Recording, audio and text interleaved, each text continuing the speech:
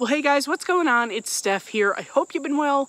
I know I have, and it's time for another metal detecting relic hunting adventure. This hunt was one that I needed in the worst possible way. Colonial and early Victorian relics, a few old coins came to the party, and a lot more. So I'm not going to spoil too much of this for you. Let's just hop right in. Okay, I'm back at it today. This part of the field here at my permission has never ever been cut, so I am kind of hightailing it over there, but trying to trip across signals along the way. And I got this one.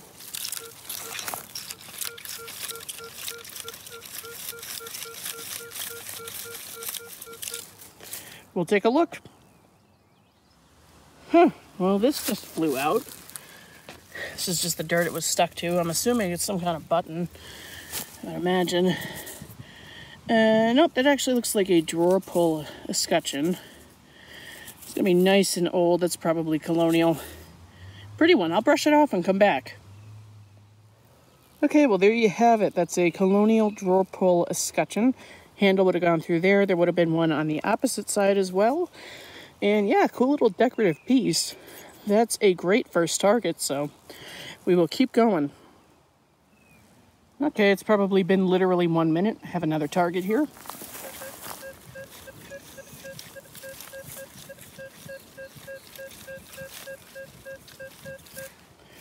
Let's dig it up. Okay, it's out. I'm not sure exactly what it is yet. I kind of hope it's a watch winding key. That would be very awesome. Yeah, get away from me, Ant. That probably is what that is. It's got a hole on the end. Oh yeah, that's got to be what it is. That's awesome. Second target. I haven't dug any trash yet. That is so great. Oh my goodness. These are such personal, amazing little relics. Somebody used this every 24 hours at least, usually in the Georgian era, because we didn't have batteries back then. We had to wind up the watches. And yeah, it's so cool. Oh, it's my second pretty one from this site. Let me, I'm going to spray that off and I'll come back. It's beautiful. All right, I sprayed it off. That is just beautiful. Look at that. That is awesome. Although what I did notice when I sprayed it off is that it looks like these little tongs in here may have held a stone or something. So I'm going to recheck the hole, get back to you. If there is something else in the hole, you'll see it. I'll cut back in. If not, then this is as good as it gets, and I am more than happy with that. Great little personal item. Okay, I have a nice repeatable 34 signal right here. It's kind of resting right on top of the lower Ferris region limits there.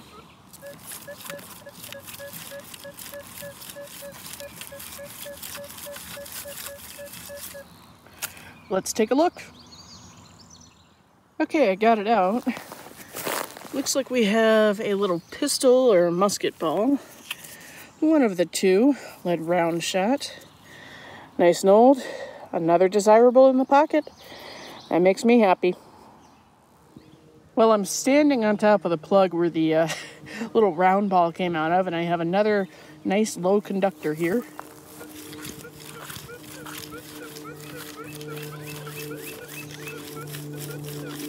It's kind of mixed, but out here I dig absolutely everything. Okay, it's not a good find, but it does line up with why I found that little pistol ball right next to it. It's just a plop of lead, but what came out of the hole first was this. And then I rechecked it and found that. So that's why we were getting that weird trace right above that lower Ferris region. That's why. Dig it all. Well, this is probably another big piece of melted lead. I've actually been digging a lot of that today. I just haven't filmed it all for you.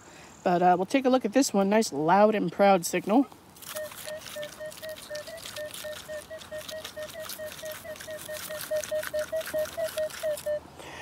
That should be something decent, but we'll see. Well, I called it. Big piece of melted lead. Not exciting. It was at the very bottom of that hole. It's probably at least 10 inches down, so nice depth, nice target. Not really a nice find, though. Okay, this one looks like it must be a pretty good alloy because it's coming up right on the center line, dragging down a little bit.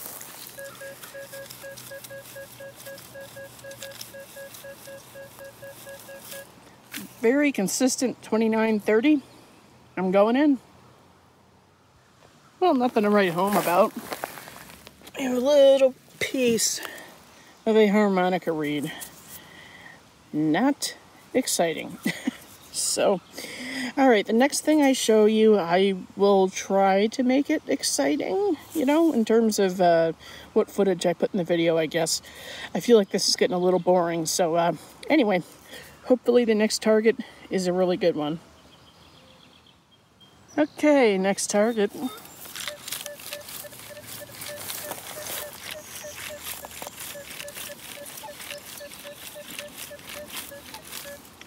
Doesn't look great to me, but we'll see. Okay, I just flipped that out.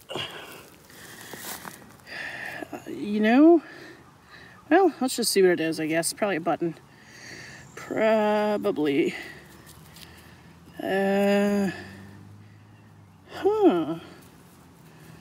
Actually,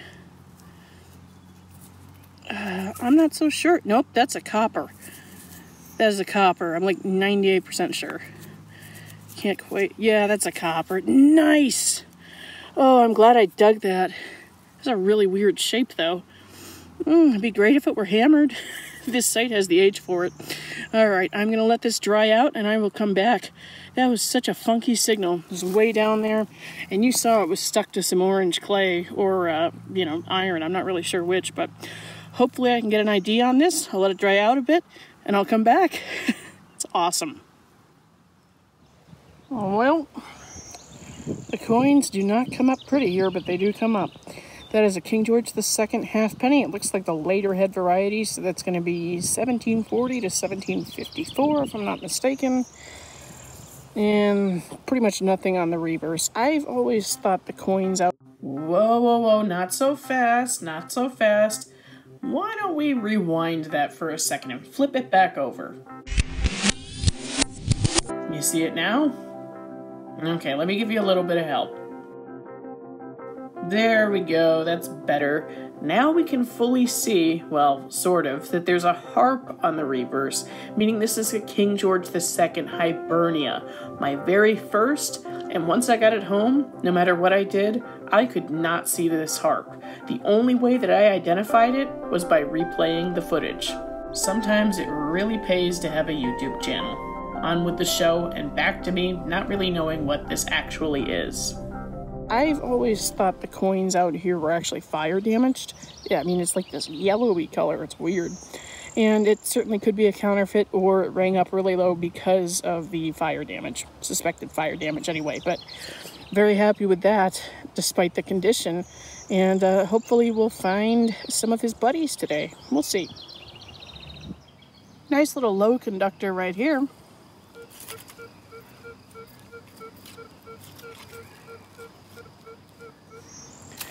Let's dig it up. Okay, we have something good. Just flipped it out right here. I think we have a Tomback button. Oh yeah, look at how that shines. I say it every time, but that always amazes me. And we actually have the shank. Wow. It doesn't happen often. You know what? I'm going to clean it up and come back. I know you guys have seen like a million of these, but that's a really nice one. Okay, there it is. At least it did have a full shank until my stupid self brushed it off. At least I think that's what happened. I don't know. It's kind of worn right there, but nice 18th century button. That'll be late 1700s, probably, just based on that post, the little blob in the middle versus that lathe design that sometimes you see on the back. So, cool. Very good. We'll keep moving. Okay, this is coming up 14, 15.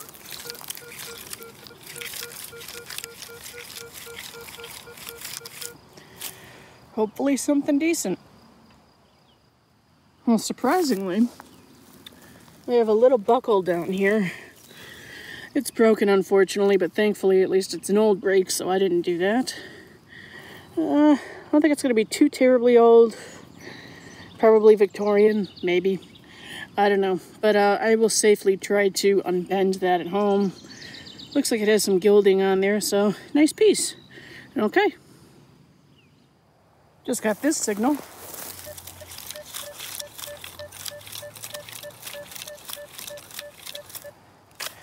Looks pretty solid to me. Now it looks like we're gonna have a button or a small scent right there. Right there. It's very light, very thin. It's an Indian. Cool. You can see scent right there.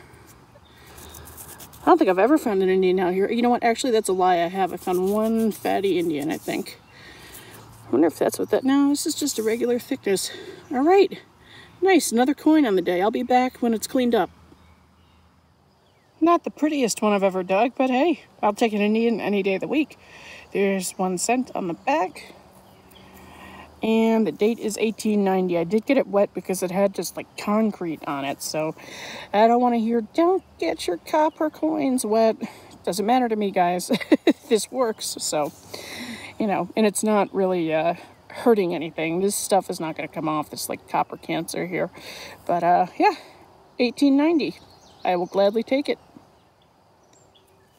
You know, it figures. I'm on my way back to the Jeep right now. I'm calling it a day. And I just tripped over this signal pretty much where I started today.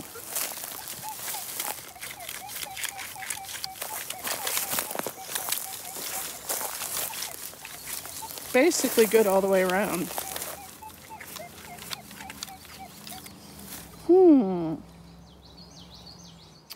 Yep. Doesn't lie. There we go. It was every bit of 8 or 9 inches down. Looks like a nice fat one, so maybe we'll have details. That would be really nice. Oh, I love the suspense. I love it. It's my favorite. It's really caked on there. What do we have? What do we have? I really want to know. Everybody really wants to know, right? Or you wouldn't be watching me. Well, that might take me a few minutes. So I'll get back to you. But yep, 2 coppers on the day. It's a fantastic day to me. All right, here she is. Beautiful matron. I know that might not be beautiful to some of you guys, but to me, that's gorgeous. Looks like 1818. And the reverse. Yes, I did get this one wet too. There was nothing to be saved in terms of patina. That's why I did that. And then this is just a trick for you guys. If you spray it and then you kind of wipe in the dirt, once this dries off, you'll have some dirt in the recessed areas and a more even look to it, which is kind of nice. So that used to say 1 cent. Oh, I'm just so happy. What a way to end the day. I'm gonna get out of here and I will most certainly be back. That's an awesome coin. I love her. Just want to prove my point really quick. See, that looks pretty nice, considering I sprayed it. So, just wanted to show you that. It's not really translating to film very well. Oh, the sun's helping. Thank you, sun. Thank you very much. But, like I'm saying, it's not a terrible idea to spray coppers sometimes. Just saying. Let's get rid of that myth. Beautiful. Okay, well, I thought I was done because, yeah, ending the day on a copper is a really good way to end, so I didn't film this. It's like a 39 to 40. I just flipped this out. It seems to be some kind of fancy piece of brass. Some kind of... Do we have another watch winder? Is that what this is? I don't know. Huh. Maybe some part of a hinge or something. I don't know. I'll brush that one off and come back. Well, it's old and pretty. That's about all I've got for you. There's another hole here and here. I can't quite blast the dirt through yet. I would have to imagine this was meant to affix to leather or wood. I don't know. But if you guys have any ideas, let me know if I don't have something up on the screen already. So I'll actually try to get out of here now. Okay, guys, well, I really hope you enjoyed this week's episode. I know I did, or I at least enjoyed hunting that. But what a day. I've been over that site multiple times, and it keeps on giving. What can I say? And a 2 copper day is always a good day in my book. So take care, everybody. I hope you're getting out there now that the weather is starting to cool off, kind of, sort of, and we will see you next time.